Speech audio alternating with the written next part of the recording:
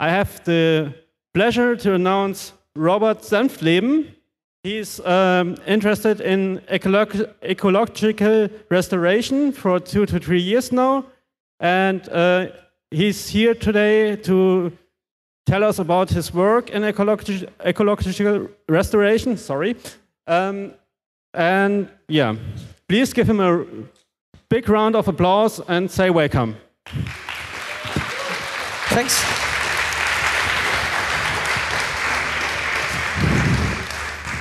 Hello, everyone. I'm a bit nervous. It's my first time I'm doing a speech about this topic, and in front of so many people and chairs and in such a big room. So bear over with me if I have to look up or down or just think for 10 seconds to get a hold of it again. So first I would like just to say a couple of words about myself and who I am, and perhaps how I ended at the Chaos Community Camp at this place today.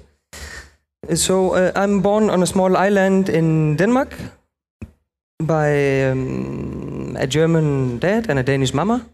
Wir könnten auch Deutsch sprechen, aber ich glaube, da sitzen ein paar Leute in Jordanien, die that are very excited and saying hello, and hello Jordania, and hello friends over there. So yes, well, I'm a guy who looked into a lot of things since a young age, and I guess I'm not alone in this space when it comes to questioning things and looking into how society and how our systems work and what we're doing and what it brings with it and so on. So a couple of years ago, when I finished my high school, I decided to go on a bicycle journey to explore a bit more. So I did a small bicycle journey from Denmark to India, which promoted certain things in me, like mobility. It makes you culturally sensitive. It gives a great view on how things are going other places, and you get very close to different environments and cultures and so on and so forth. When I came back, I ended in a place that is called Institute for X. So this is a place. I'm not going to go away from the terraforming, but I think some of the background knowledge is interesting to know, to understand how I ended up where I did and why. So this is a place in Aarhus. It's called Institute for X. Some might call it a hackerspace. Some will call it a platform for culture, for music, for business, for environment, for cultural things and social things and so on and so forth. Here I learned a great deal about mobility and about collaboration, about how to mix many ideas and how to make it all happen. Simultaneously with me being present at this place, I went on a school that is called the Chaos Pilots, which is a school that engaged with creative business development, project management, leadership, and process design and process leadership. So this is my professional background with which I'm engaging in the work and the issue that we're going to talk about right now. So I got scoped in on the topic of terraforming and ecological restoration and what it can lead, what it leads along with, the feedback loop of the action. What happens when you do it?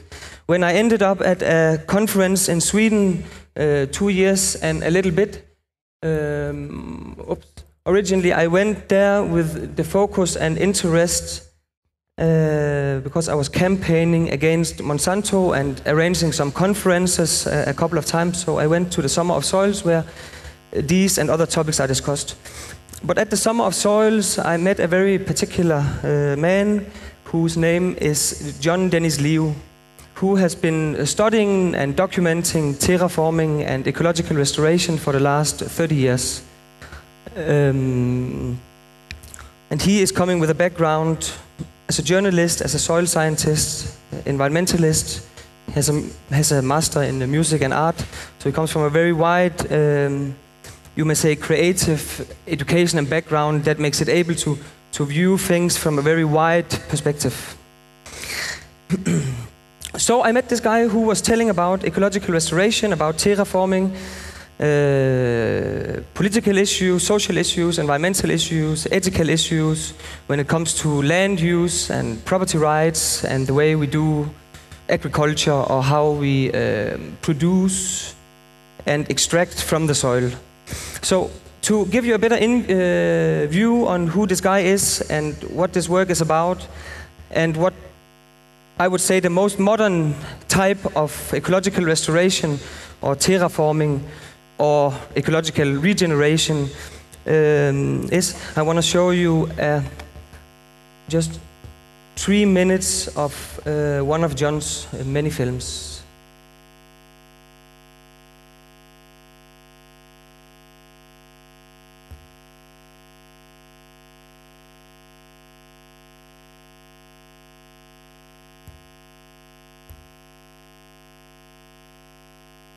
I think we have a sound problem.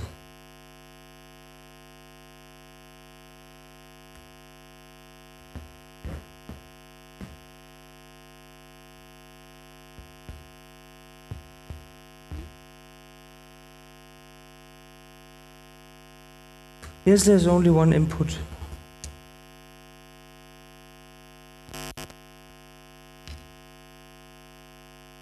I'm very sorry for this. But I think we're gonna be right there. No, you don't get anything here?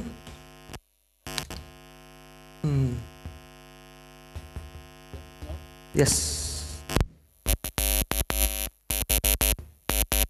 What happens if I just...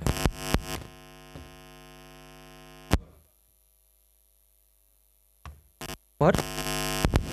Sorry? Just talk about it. Well, so here you see John Dennis Liu. This is in 1995. He went to an area called the Luz Plateau, and this place you can see on these pictures here, it is this area that they engaged in is the size of just a tiny bit smaller than Holland, bigger than Belgium and a little bit smaller than Holland. What you see here is probably the most modern day way of terraforming and improving ecological function that we have done in this century. The Americans under the Great Depression, they actually did huge similar projects you can look at in around the 1930s, right? But this is just about now that this happened. So, sorry. Should I maybe put the sound down here first?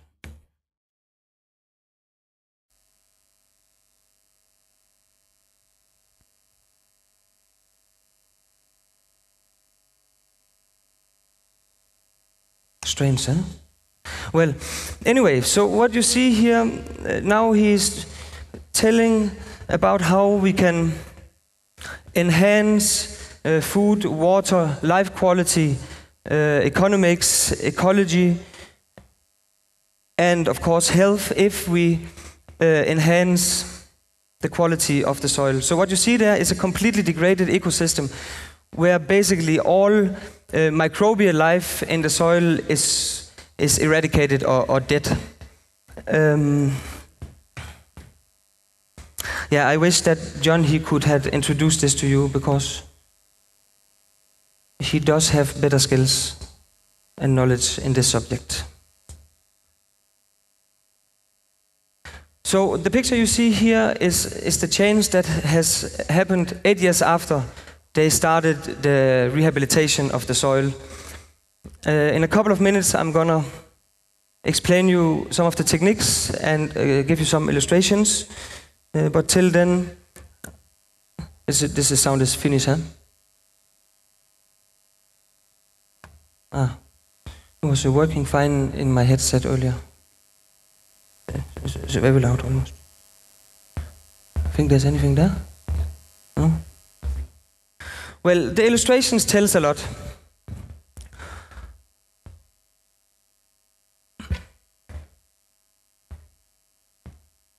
Great.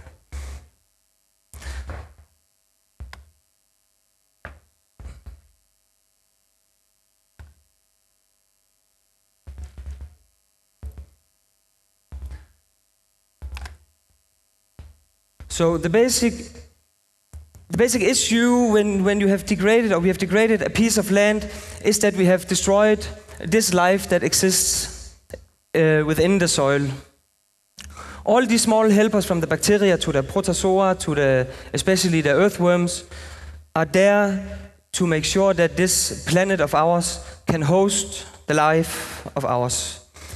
What happens, for example, in the Luz Plateau, for around 800-900 years ago, was that the civilization that once was breeding and developing at this place simply overused and overproduced and over-extracted what was there.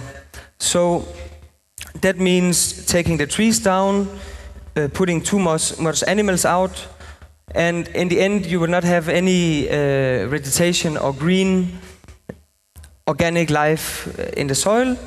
And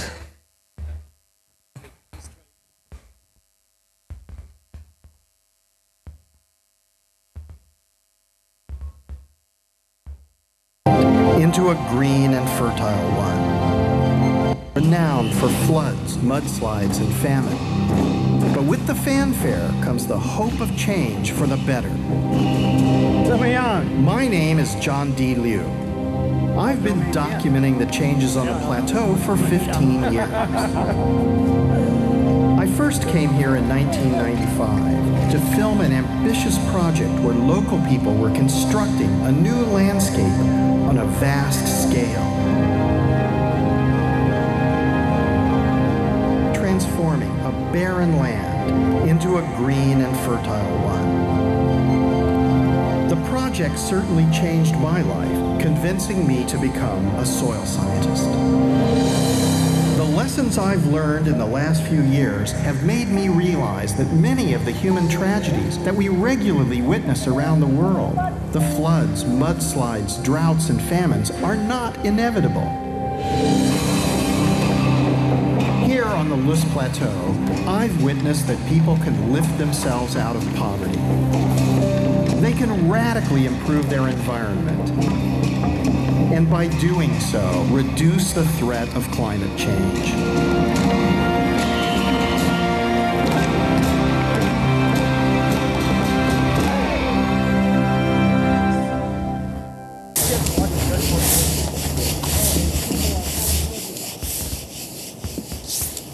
One thing that became apparent early on is the connection between damaged environments and human poverty.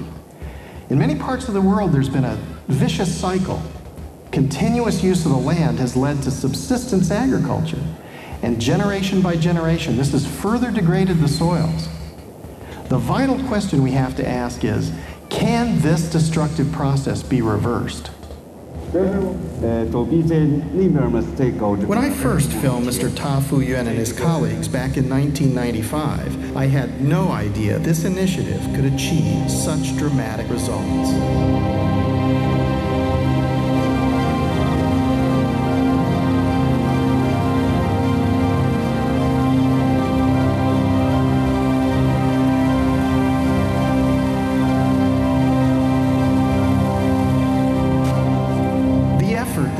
Put into converting their slopes into terraces has resulted in a marked increase in agricultural productivity. The higher yields are directly related to the return of natural vegetation in the surrounding ecological land.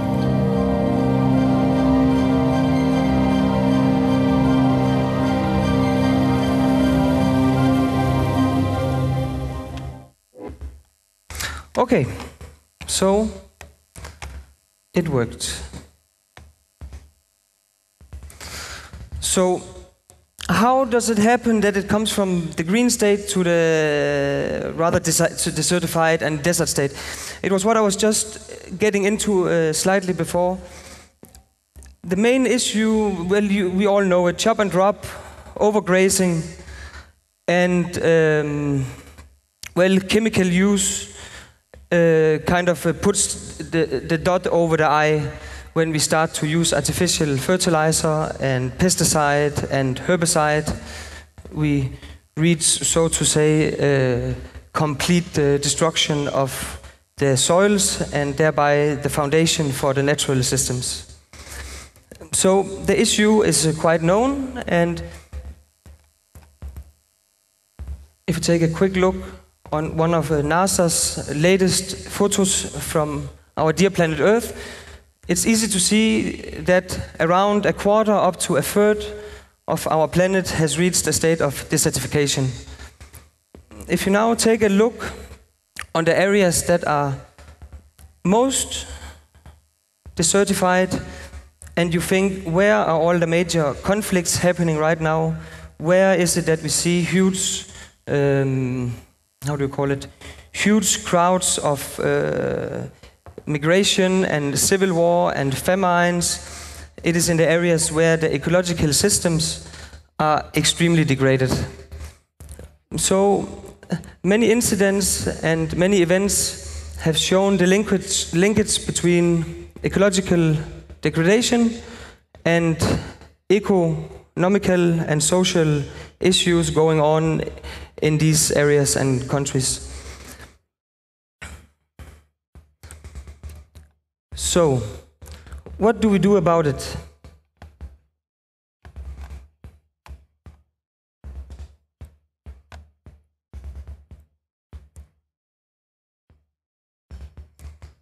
Here is a photo from an area called Al-Mu'akka in Jordan, around 40 minutes from the capital Amman, where we are going to launch the first project.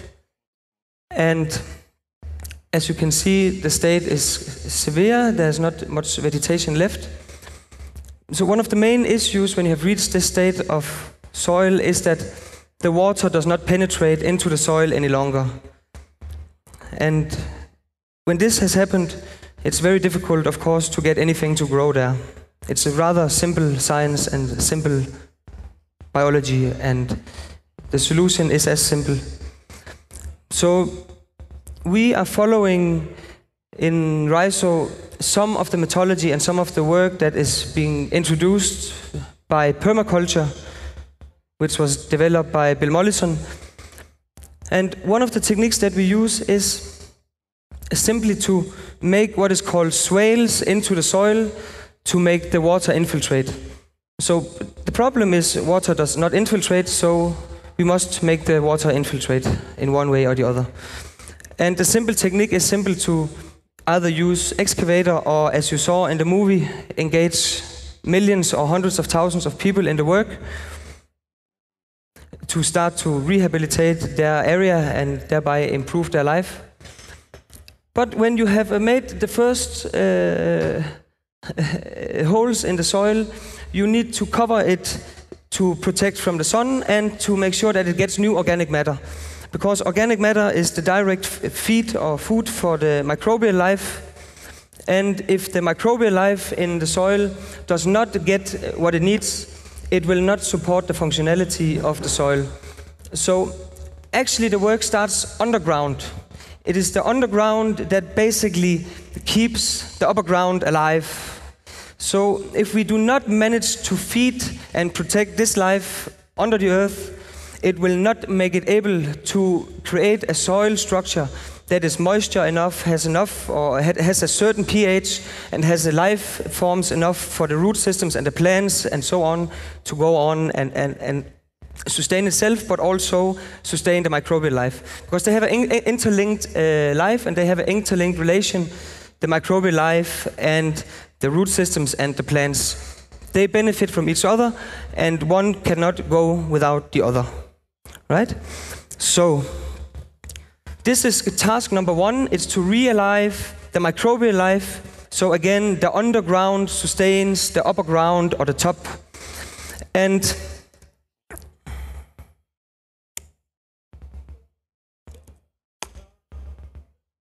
And this is done well with the earthwork, and of course to catch the rain for the water to get in. But then it needs to be covered with organic matter, which can be everything from leaves to trees to biosolids, which is the nice word for human feces, which can be prepared so it's not full of parasites or any intoxication for humans to eat later from products that comes out of the functionality of the ecosystem. And of course, animal manure, you can use newspapers and many other materials. So one of the big tasks we have in Jordan, because it's already very dry and it's in a lack of what you call biomass or necromass, which means which is basically dead organic matter. This we need to collect to spread it out for the earth and the water and the biomass, again to create the microbial life to a certain level so that it again can host trees, vegetation, and so on and so forth.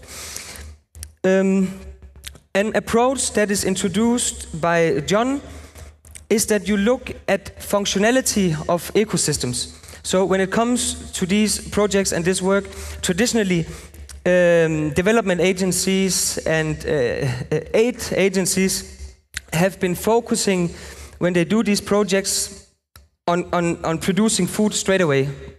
So you make an analysis, you find out what the need is in the community, you look at the habits, you look at the traditions, and so on and so forth, and you decide on a certain amount of crops. We want to introduce a new approach where the focus is on functionality. So rather looking at food production straight away, it is important to look at the functionality.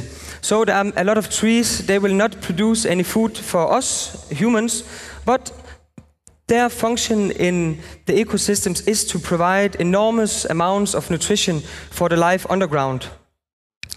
So we are talking about rather complex plant systems that will be introduced, and all of this you can read about in permaculture. A very good book to, how do you call it? I can suggest you. It's called The Designer's Manual, and it's by Bill Mollison. Is it with one L or two L? No, it's like this. So he has over many years, Bill Mollison, explained and observed how every kind of climate works to its best functionality, basically. And there is really a lot of knowledge to get there.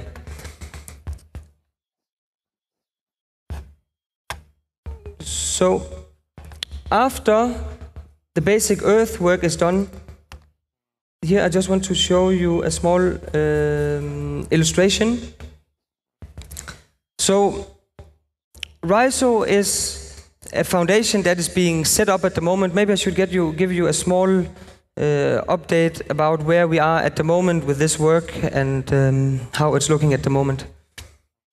So at present we are setting up a foundation in Holland with the name Rhizo Foundation.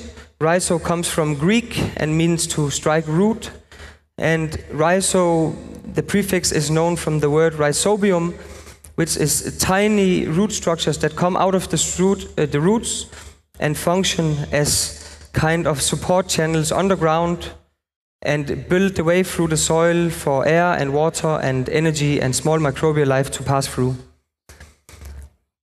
So what we are intending to do is we are going to move the so-called Rhizo camp out to designated areas. In this particular case, it's in Jordan, at the picture I showed you just before. And we are setting up a mobile unit consisting of nomadic houses, which in the case of Jordan probably will be traditional Bedouin houses. And then we are working with a couple of designers to design upcycled shipping containers, 40-foot upcycled shipping containers to host research facilities in ecological restoration or terraforming, training facilities, facilities to innovate in products and tools and different ways to do the work, but also to be able to have a good produce after, because there comes a time after when the ecosystems are well functioning. We are able to start to think about, so how do we maintain the ecosystems now, and what do we want to use of it, and to what degree, in order not to, how can you say it, degrade the ecosystem again. Because the basic aim is that we must make sure in this work always to have an increase in biodiversity.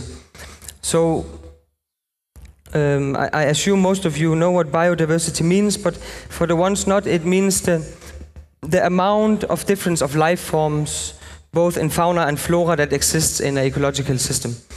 So it's important that the framework and the work that is being done and how the system is being used after it's going to be restored is in a pace and in a way that will not degrade the ecosystem once again later on. So, and a huge part of our work is going to take part in make sure that these communities that we're going to work with and ourselves will make sure that we somehow have a guideline. These are still very new things, and these are things that are not, how can I say, we are at the beginning. We are at the beginning of this work, and it's still a process of deciding, do we go this way, or do we go a bit both ways and meet over here? So, and this is perhaps what still makes it very interesting also for many people.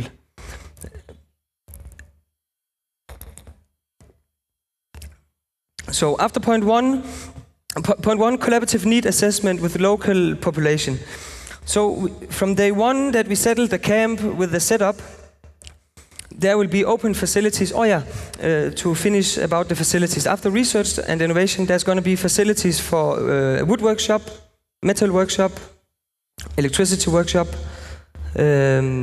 music, for dance, and for the culture to stay alive.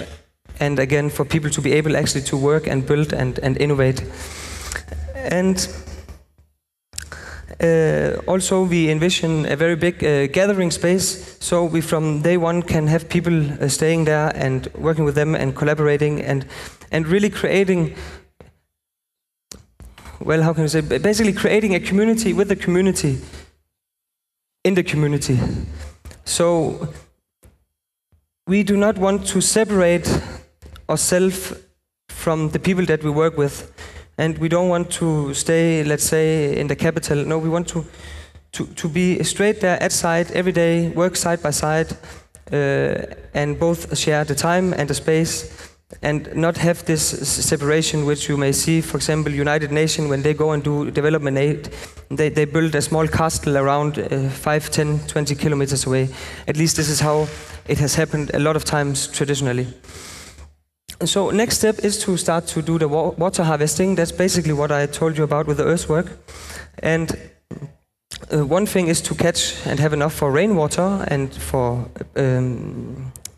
watering the plants in the nurseries and in the soil. But another point is we must start to fill up the aquifers again. So in the area where our pilot site is, where the picture where the white building was, they have now to dig around 200, 300 meters deep to find any water. And this area, it still rains between 100 and 150 millimeters. So if you calculate 15 hectares, our initial pilot site is 15 hectares big. And if you calculate 15 hectares with 100 to 150 millimeters of rainwater, you have a couple of million liters of water.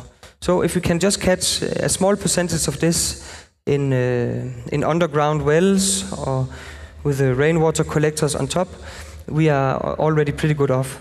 And again, we must fill up the aquifers. Then we set up the Mobile Research Training and Innovation Center for Ecological Restoration. And next step, at a certain point, so the two main points of the RISO camp is to, on one side, do the ecological restoration from day one, and on the other side, start to design and think to build a permanent center that will stay at the place.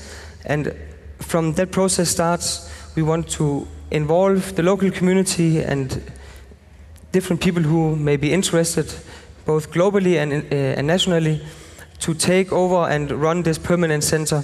So we in this way can start to create a network globally of these centers and camps where this innovation and work is going to take place.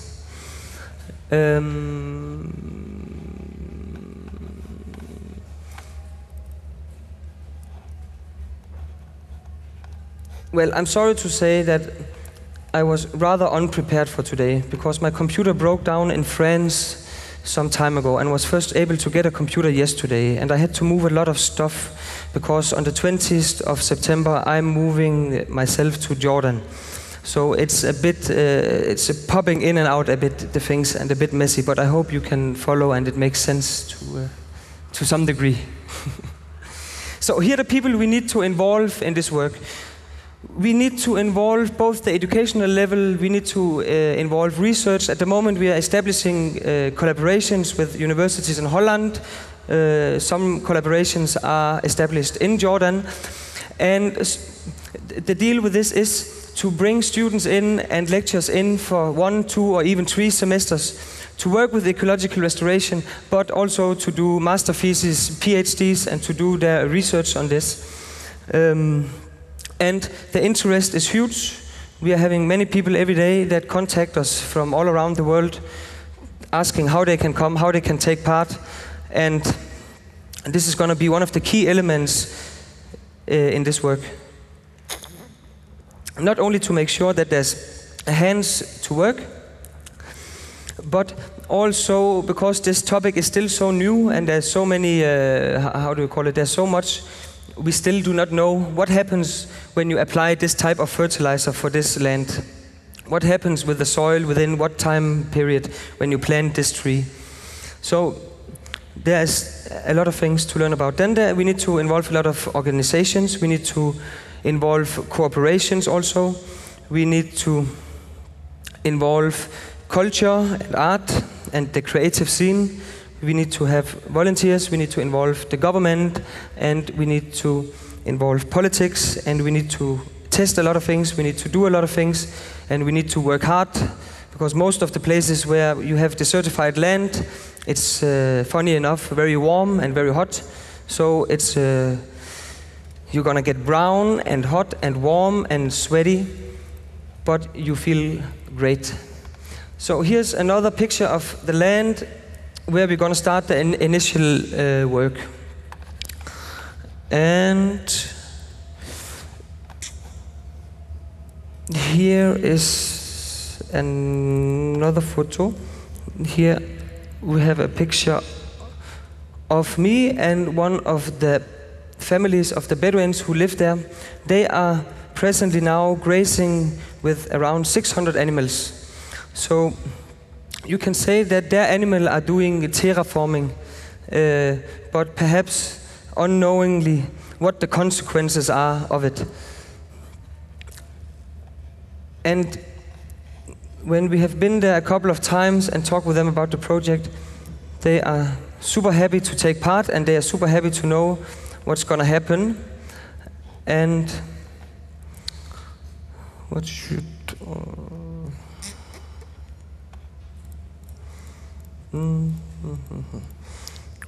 Yes. Oh, sorry.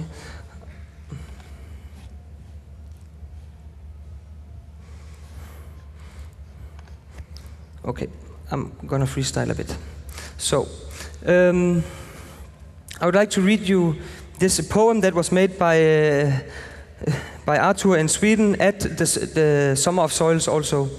So every minute of our life, every breath we take is made possible by the food we eat. Bread, vegetables, meat, and dairy products all come originally from crops that grow in the soil.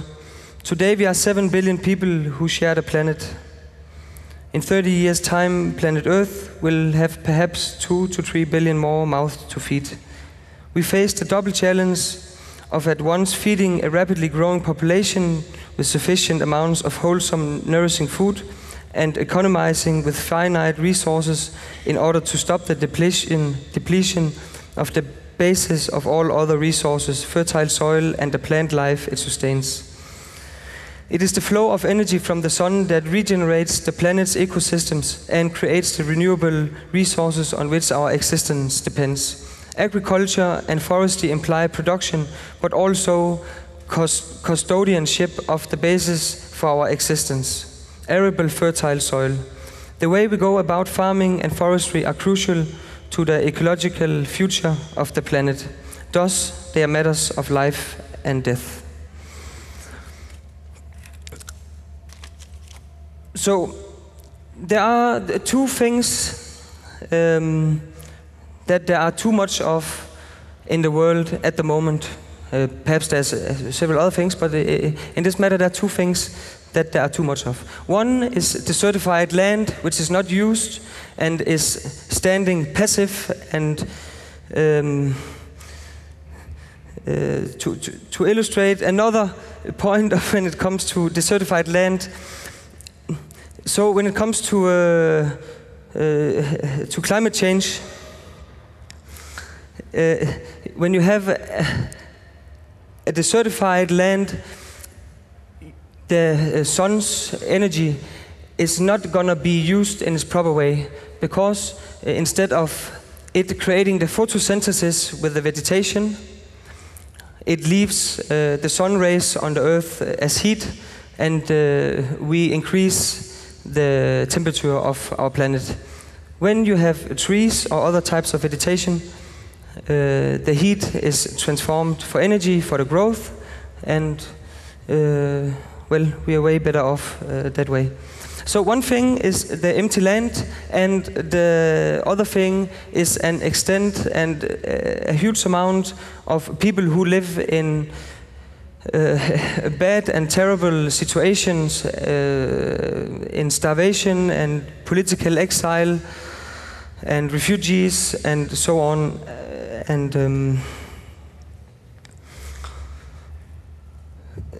yeah, it's well, it's shit. Now in Jordan there are 2.5 million Syrian refugees, and they live in tent camps where they are killing each other, and they are not allowed to go outside, and they are, yeah, well, it's fucked to say it in, yeah, I know it's a bad language, but this situation is crazy, and it keeps on shocking me how we can let these things be. I'm not talking to you as we, but as a humanity and as a species that shares basic everything on this earth. We share the joy, we share all the same organs, we know we share all feelings. Research has shown that the dreams we have is basically the same if you are from Africa or here or there. And it is terrible that we have not yet managed to combine this. And these are some of the efforts that we want to move towards. So we are at the moment discussing possibilities in Jordan to rehabilitate a piece of land which is 1,000 hectares big. Instead of a money exchange, the exchange would be land where we potentially can start to grow and establish new communities for people who have no home, and for people who have no property and who have lost everything in a war or civil war. But we might be able to provide land and provide work and actually provide value for those people. And there has been done some projects in Colombia, Los Gaviotos, perhaps somebody have heard about it, where after 20 years it was possible to increase the land value with what do you call it? By 30. So it is extremely interesting if we are able to connect. Let's just focus on refugees, because this is where we have our focus in Jordan now. If we can get some of these people that we can start to cultivate and grow these communities where they actually can start to get a new heritage, start new lives, and because who knows how long they will stay, and most people stay often in these countries where they go. So now I have 20 minutes left, and I want to leave some time for questions and stuff like this. But I want to show one more small clip by a happy guy from India who has grown. He has been growing, I think, some 500 or 800 hectares by himself. Well, and the help of villagers and family, but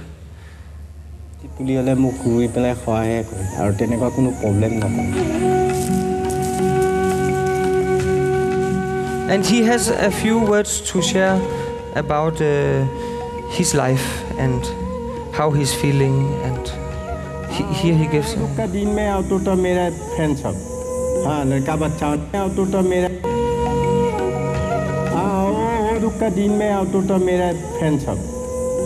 बच्चाओं ने वो लोग तो पढ़ने वाला था मेरे एक bench में एक क्लास में बैठते तो वो लोग पास तो इंजीनियर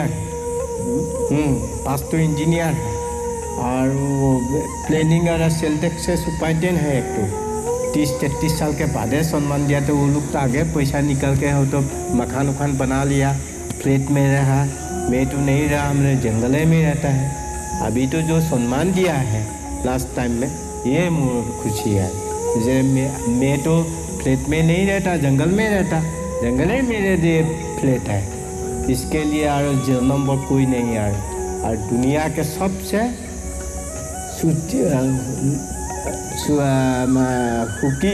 सुशी मने अपन हाँ मैं और दूसरा कोई नहीं है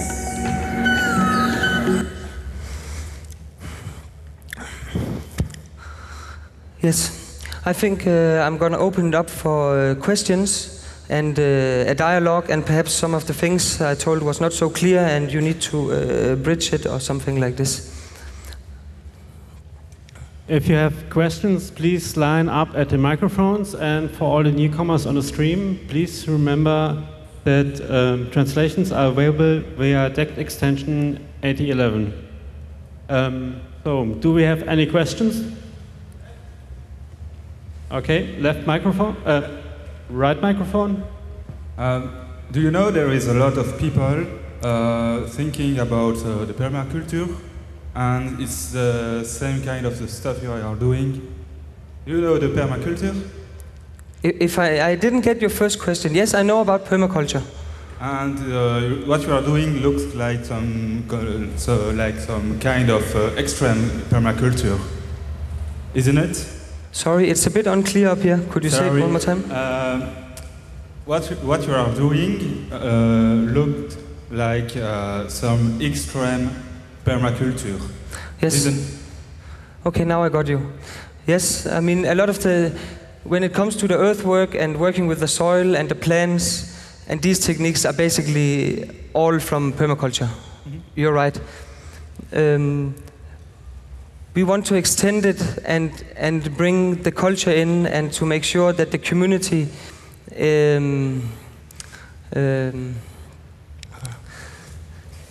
well, how can you say it?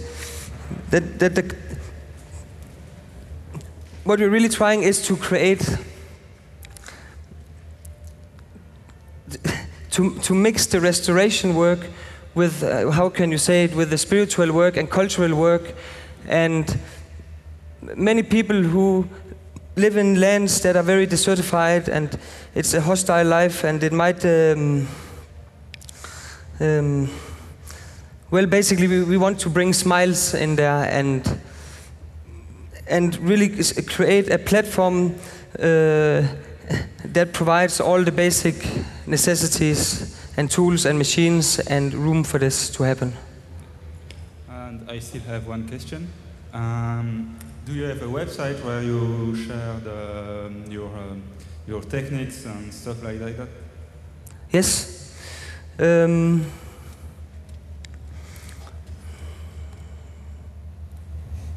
We have. There is this blog where the process of the work is described, and different project description. You can find our project plan and also some of the techniques. But if you want to see the techniques, I would like just to refer you here and to look on the dry land. dry land agriculture and permaculture, because this is basically where we get the knowledge from. Then there is a Facebook group also where the discussion is going on.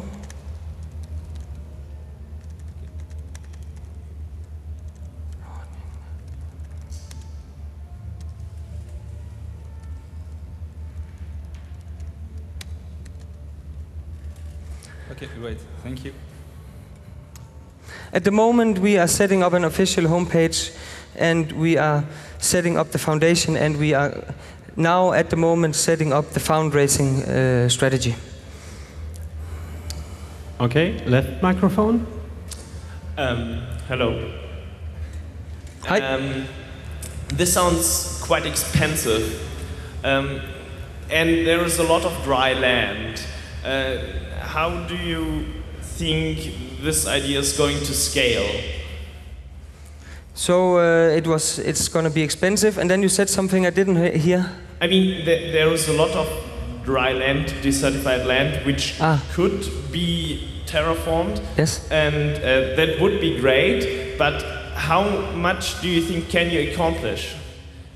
Well, I think we can make the whole world green again if we bring enough people along, and if we are able to make a setup that is so simple that we can replicate it quickly everywhere else.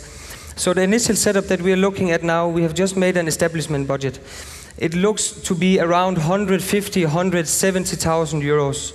And this includes a space that will be able to host up to 100 people, 50 to 100 people, and electricity, water, like I said, a functioning metal workshop, wood workshop.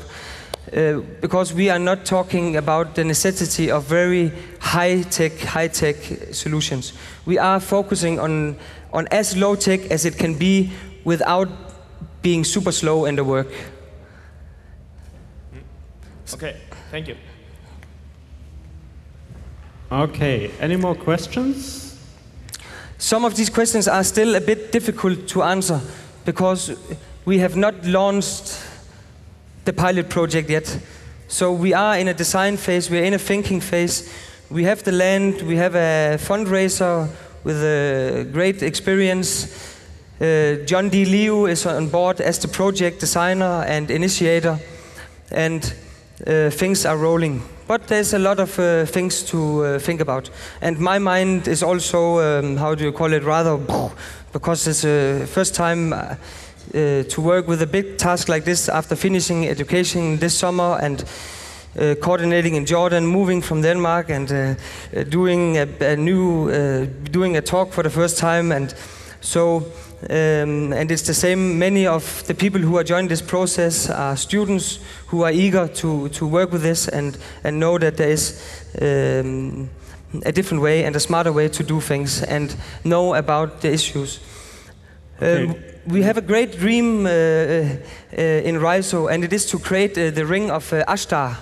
Ashtar is an Egyptian god of fertility, and the ring of Ashtar is basically a huge stripe around the whole world where you will be able to walk and never need to visit a supermarket, because the place is so beautifully grown with berries and fruit and vegetables, and animals are running around freely and happy, and you can camp at every site because you will find shade wherever you go, and you will find fresh food and fresh water. And when we have made one around the world, we can make it on the other side, and we can make many rounds, and in the end it's all encapsulated. And we are actually able to create what is described as paradise in the holy books. It's not far away. The pictures you saw from China was a difference of 8 years. So you can imagine 10 years more. So most of us in this room will be able to see this change even. It's not a grandchildren accomplishment. Okay, next question. Over there. Over there. Yeah. Well, you showed two examples of two countries that are a bit top-down organized, China and Jordan. But how do you engage other governments that well, have a lot more to lose or are a bit reluctant to go after these ideas? So your question was, how do we engage other governments that are not... That are reluctant to these ideas. So at this point, we have not engaged the government of Jordan, and it's still going very fine. So the land we got, the 15 hectares, comes from Her Royal Highness Princess Basma bint Ali, who is connected to the Royal Botanic Garden in Jordan. You don't call that government. Sorry? You don't call that government. I didn't hear it. You said Royal Highness. Yes? That sounds like government to me. Well, yeah, you're right. Well, in a way you're right, and in a way you're not. Because, well, I'm not sure that even the official government is so happy for all the work that she might do. So I think there exist people with a title that we look at as established, but who have extremely good and pure intentions with their work, and separate themselves as a person also. Okay, next question. Hi. Hi. You showed us some pictures of people in Jordan, and my question would be, how did you actually get in touch with them and learn about what they want? So we go out there, and when I go out there, I need someone to translate. So there's a kind friend of mine who go with me, and the many first times we did not really speak about much, just walking together and have a coffee and talk about life and Denmark, and at some point you start to talk about the environment you're in, and at some point you start to hear their life story and what's going on and what is needed. So my approach is a very slow and a consistent contact, and we need to feel the readiness before we can do anything. And well, it's the most sensitive point you touch upon, because if we cannot manage to create trust, there's no way to start anything. There's no reason for this. Now when I go back in September, we are gonna go there weekly again, and like I told, we're gonna build up this RISO camp as an open hackerspace. I think this is a good terminology at this place for everyone to come and take part in. So the local community will have access to everything that we have access to. They can go and sleep in our bed if they want to. All the tools, all the machines, all the equipment, all the internet, all the water, all the computers is open source, open access for everyone to take part in. And we envision to arrange sport, recreational events, also cultural events, music, to create more relationship basically, and also not to get stuck in this one particular topic. Okay, do we have another question? Yes, we do. Hi. I Hi. don't really have a question. I just want to say that I really admire your approach and your enthusiasm, and I wish you the best of luck. Thanks a lot.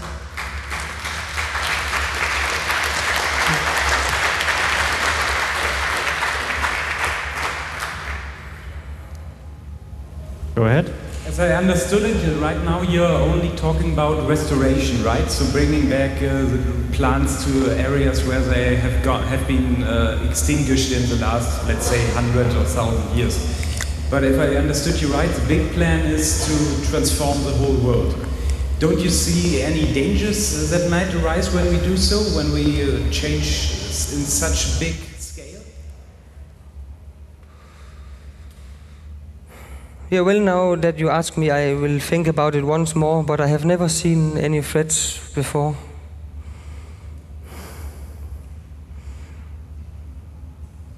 I cannot see any negative implications in having green areas instead of an area with sand and dryness where no life can exist, basically. Yeah, I think in the first place that's absolutely right, but humanity has often tried to do big things and did not know the consequences from the beginning. Yes. So I guess if we do a change in big scale, I think the project in the beginning, in the pilot phase, is no danger. Sorry, the last sentence? I think the pilot phase is really no danger. But if you are going to, let's say, transform the whole Sahara, that's something that it has been there for maybe millions of years. I could think of negative aspects that we do not incorporate right now. So Yes. yeah. Yes, you're absolutely right. And I'm not an oracle, and I cannot look in the future, and I don't know. But the man-made deserts that we have made within the last couple of 100 years, maybe 500-600 years, I think we would be way better off if we bring that back to a very well-functional state. Because at the moment we are not able to feed the people. Well, we produce enough food that could feed everyone, I read, and that we throw 40% out and stuff like this.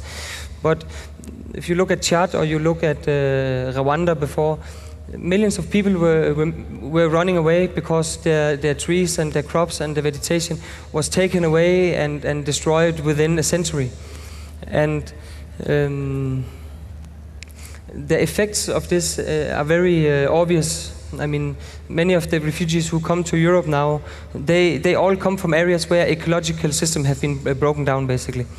And some of them would probably love to be in Europe, but I think most of them, they would like to go back to their home and to their homeland. But it would not make sense for them to go home now, because there's nothing to go back to, basically. When you cannot drink water in your area, you're really screwed. But I agree. There was another guy once, he was talking also about the Sahara. He also mentioned the Sahara. I don't know how it would change the global ecology and atmosphere and the elements and so on if the Sahara became green, for example. I don't know. Okay. Thanks for the considerations. We have time for a last quick question. So, any takers? If not, then have another big round of applause for Robert, please.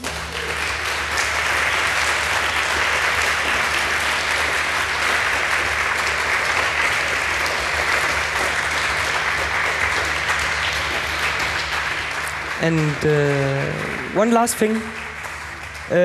Tomorrow at 8 o'clock in the White Dome in the evening, it would be fantastic if some people would like to join a discussion on how to move along with this and how we can, so to say, strike root more places and how we can basically get further. I would like to give a more detailed view on where this project is at the moment and scope in on the kind of more pure practicalities and not talking so much about ecosystems and functionalities, but look more at the project and how to move along with it.